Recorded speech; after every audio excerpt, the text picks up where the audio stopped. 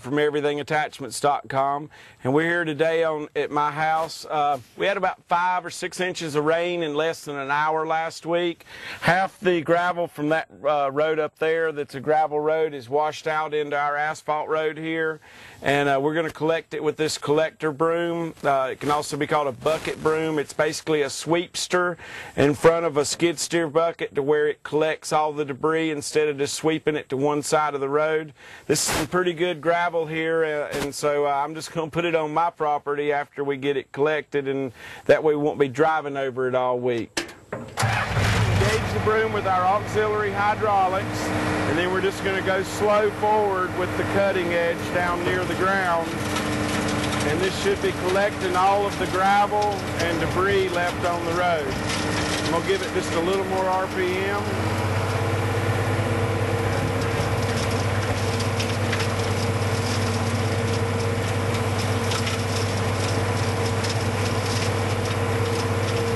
You could be using any kind of skid steer.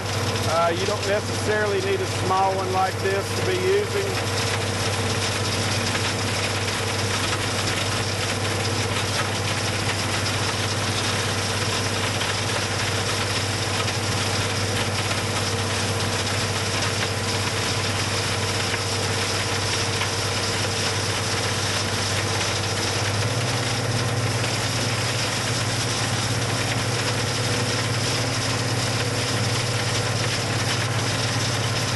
They also make a water kit to go on the top of this, so you can spray a small stream of water out to keep the dust completely down.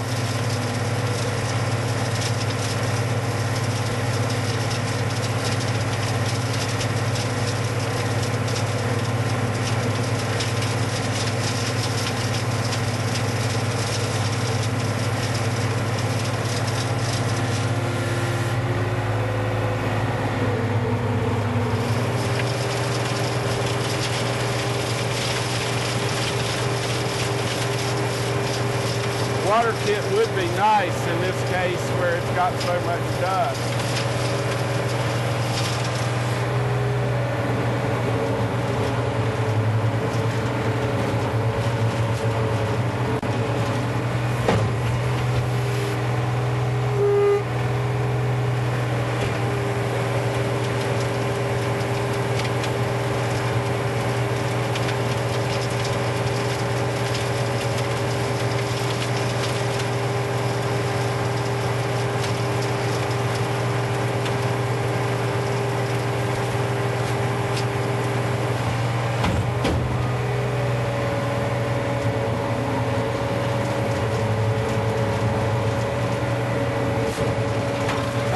By kicking the bucket back at an angle like that, you're able to get all the dirt to the back, so you won't have to keep emptying it to get up just the last little bit.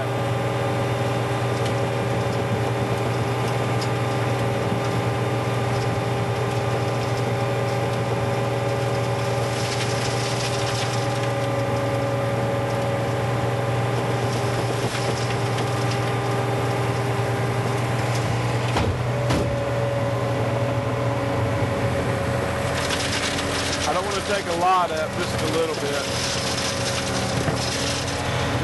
See what I've got here. We've collected our gravel out of the road over there. We're just going to dump it up here in my side lot to cover up where I'm missing a little bit of gravel.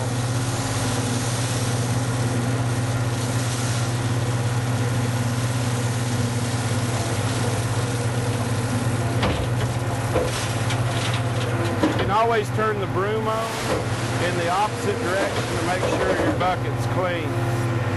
Alright, now we're going to go back and make another pass over in my driveway and finish up what we got left since the bucket was full. Now that we've emptied some of the gravel that we'd collected up in the road, we're going to finish getting the gravel here out of our driveway.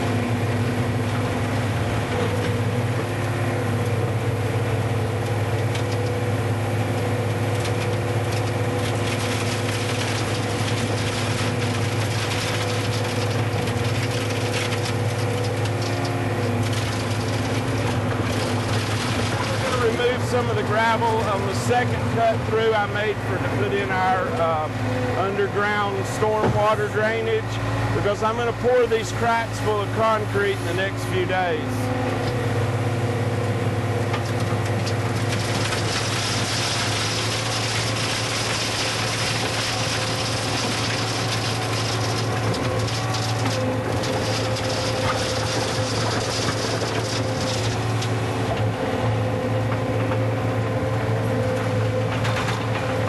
This sure does beat doing it the manual way.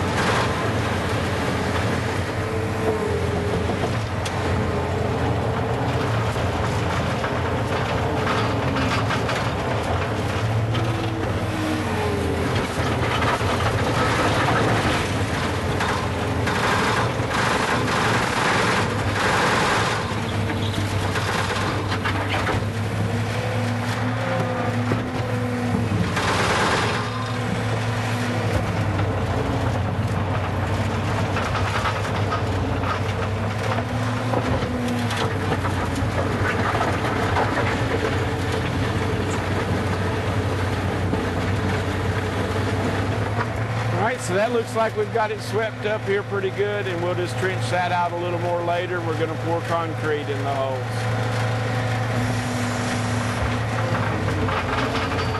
Go over some of the features of the Sweepster hopper broom.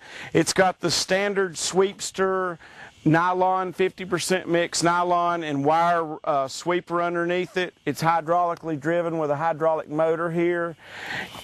It has similar to a standard skid steer bucket attached to the back of it, hinged right here, and then with a replaceable, and that's important, a replaceable cutting edge there. So if you're keeping your edge down to make sure you're getting all your debris, mud, and things up off the pavement, you can replace this. You can adjust your brushes of how much sweeping you're doing, and as they wear right here, you will be lowering your sweeper head down to get all the debris up as it wears, or if you've got something really tough to get up.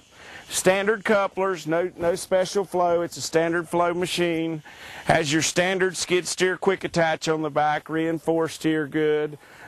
This is the best hopper broom I know of. Simply, you're going to dump it like you would a bucket when you get ready. You can reverse the rotation of the brushes to help dump all the stuff out of it. Works great when you want to collect your debris instead of just pushing it to the side of the road. My neighbor wouldn't have been really happy if I'd just pushed all that gravel over in his grass for him to mow, so we got it up for him where he wouldn't have to mow it.